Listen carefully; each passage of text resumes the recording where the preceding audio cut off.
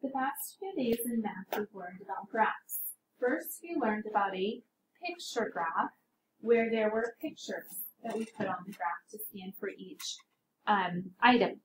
Then we learned about a bar graph, and we learned about that yesterday. And what is different between a bar graph and a picture graph?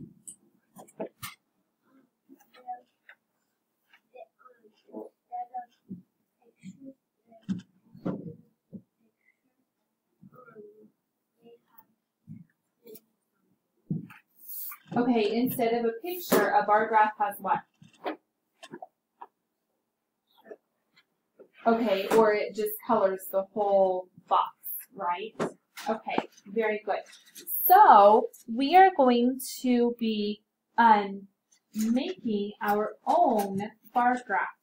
And just like you learned this week in math, you really have to read and be careful with each set of directions. Okay? I want you to get out your top colorful page and keep track of the food he sells at the soccer game. He sells all of the food on the table. Make a bar graph to show the food Dan sells. So do you see this food on the table right here? We are going to put that food on the graph, but we're going to make a bar graph instead of a picture graph. So what do we need to do? Count the food and color in the correct boxes. So how can we use this bar graph to help us? By looking up at the table and determining how much if there's pizza, for example, you would put 3. Very good, you are exactly right. So he looked up here at the table and he counted how many pizzas there were because he saw pizza on the bar graph. So he's going to use the bar graph to stay organized and to figure out how much food Dan sold. You're exactly right. Okay, so we're going to do very much the same as the sheep. Remember we had black sheep and white sheep and we crossed them out every time we used it or counted one. So I want you to count all of your pizzas and then color each box for the pizza. However many pizzas you counted, that's how many boxes you color. Do you see how our bar graph is already looking different than our picture graph?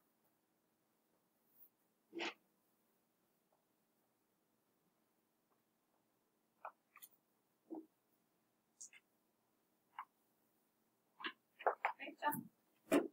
Now what are we going to do?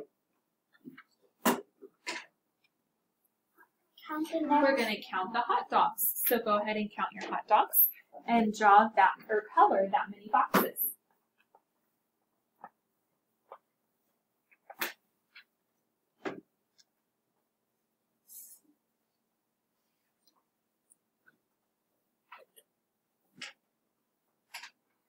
Make sure you color nicely and in the lines.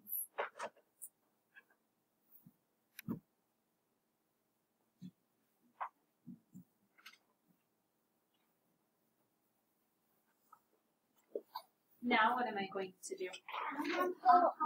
Count the tacos.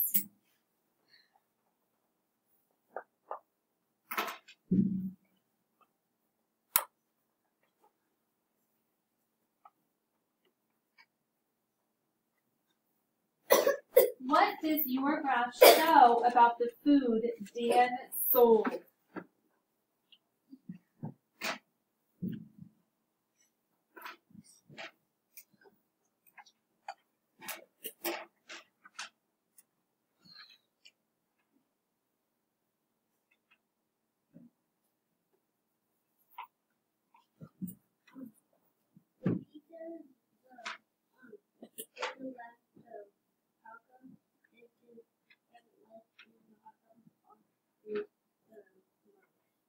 Okay, very good.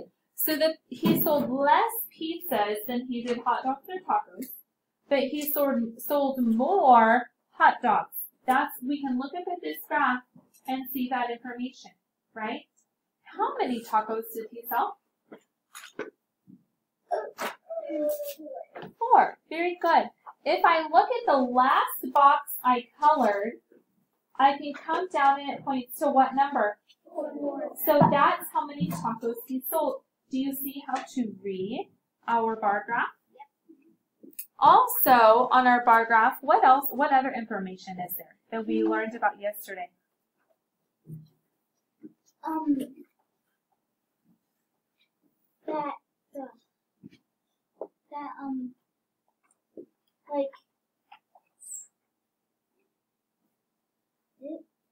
Since this one's right here, you gotta add. That's true. That's what we just did, but I want something different that we can tell from our bar graph.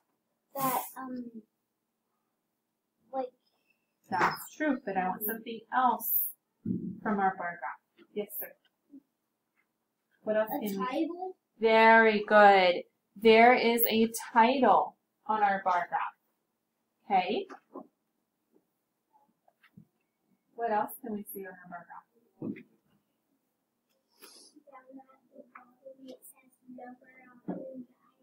Very good. So that says number of food items sold. So these numbers is how many were sold. Okay. What else can we see? It has the pictures on the side so you don't get mixed up in the accident.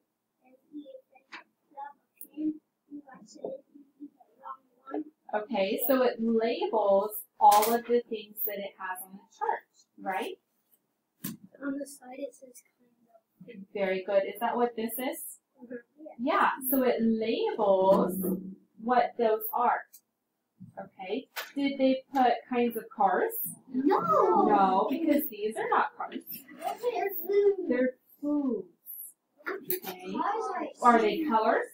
No. No. They're only the color of that food. Okay. So that information is very important.